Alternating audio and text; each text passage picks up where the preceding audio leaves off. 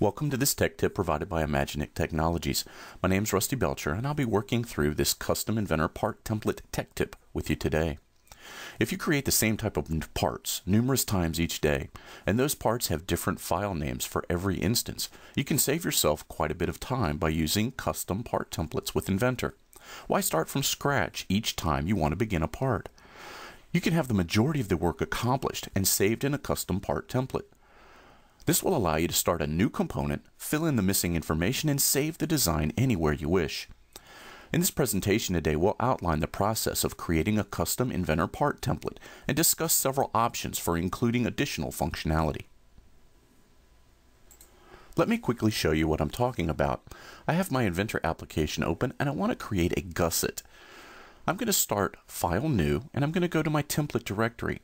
And you can see I have quite a number of extra folders in my template directory. I'm going to go to my Common Parts area, and I'm going to select my Gusset Custom Part Template. This is a template where I have 80% of the work already done. I'm going to open the component, and as you can see, I have the sketch already ready for me to make my modifications. I simply want to modify my dimensions to suit the needs.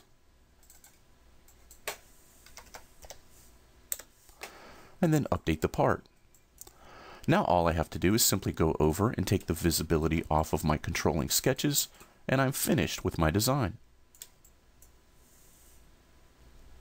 Now every time I discuss this topic, I have a common question. Isn't my Inventor library where I'm supposed to save my common parts? Well, library components are a little bit different than custom part templates. Components stored in an Inventor library have several common characteristics. They're models used in several designs. They're models with a finite number of variations. They have a predefined file name and storage location. And the model is a finished design, and the likelihood of change is extremely low. Things like motors, fasteners, and bearings are perfect candidates for your Inventor library. Custom part templates are models that you use numerous times every day. They have an infinite number of variations. They do not have a predefined file name or a storage location. And they're models with a variable design, and that means that the likelihood of change is extremely high. Examples are things like structural members, T-bars, square tubings, and gussets like I showed you earlier, or stock material like a 2x4 or a 4x8 sheet of plywood. Any part you use on a regular basis is a great candidate for a custom part template.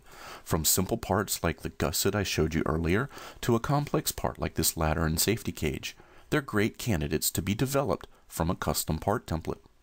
If you work with wooden parts, you can set up a custom part template containing a 4x8 sheet of plywood. This allows you to lay out and cut your plywood components directly from a stock sheet, just like the builders in the field will have to do. Creating a custom part template is fairly simple. We create the desired model using our standard Inventor processes, and we model the component to a point where the major changes can easily be made. In the gusset example I have here, I've modeled the gusset using standard Inventor processes, and I left the sketches visible so I can easily change the design. To save it as a part template, I'm going to go to the application icon, and under Save As, you'll find a command, Save Copy as Template. This takes me directly to my template directory, where I can create my own folder structure for my common part templates. I simply create the necessary folder and name it anything I want. Now I want to talk about numerous ways that you can enhance your custom part templates. And the first tip I want to give you is to build in adaptivity. Here I have 3 electrical panels, and I need to create a pedestal for them to sit on. To do this, I'm going to utilize one of my custom part templates.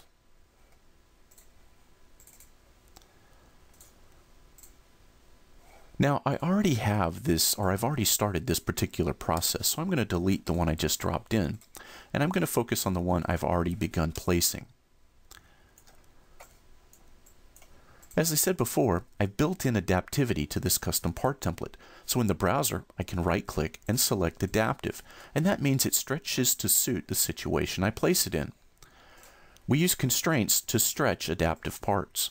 So I could come in and easily set up a flush constraint between the pedestal and the boxes and resize it to suit. So you can see that quickly and easily we've taken a simple design from a custom part template, added a couple of constraints, and we now have our finished part. The next enhancement we're going to focus on is visible sketches. I need to add a gusset to this design, so I'm going to go to my common parts area and start the part from my gusset part template. I'll drop it off to the side, and here you can see that I left the sketches visible so that I can easily access the controlling dimensions for this design. I simply click the Update button to update the component, and then I turn off the necessary sketches. Now I want to talk about placing our assets. I also built in iMates to this particular asset, and that makes placing it very, very easily. Holding the Alt button down and dragging an iMate allows me to constrain it into place very easily. Another thing you can do is build in a control point on your custom part template. I'm going to put a piece of handrail on this deck. And to do that, I'm going to go in and start my handrail common part template. I'll drop it off to the side and I'll click return. Let's go ahead and constrain it first. I'm simply going to constrain it to where it sits up on the deck, and I'll click OK. Now I'm going to double click this component to make the modification. I left a visible sketch on my very first sketch. There's a control point, and I can simply drag that control point to a desired destination and then click the Update button. The parameters and the geometric constraints that are built into this design automatically will update the handrail to suit our current situation. Another major benefit of utilizing custom part templates is that you can build in your standard sizes and material types. For this example, I'm going to use my wood category, and I'm going to start an assembly with a single sheet of plywood. We need to remember that plywood comes in 4x8 sheets, and if we expect the people in the field to use 4x8 sheets of plywood, we need to design with 4x8 sheets of plywood. Another thing you can do to enhance your part templates is to include iLogic. I'm going to add a board to my design. This particular component has iLogic built into it, and I'm immediately presented with the option to choose the size of board I want. In this case, I want a 2x6 piece of wood. I want it 4 feet long.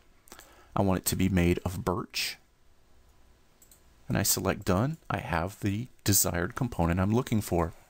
Now all I have to do is add some simple constraints to our design to finish it.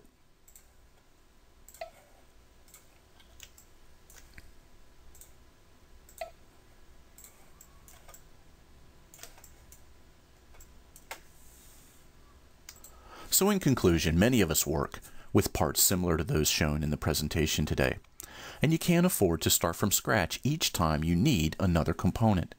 The ability to utilize custom part templates allows us to reduce our model time because 80 to 90% of the work has already been accomplished.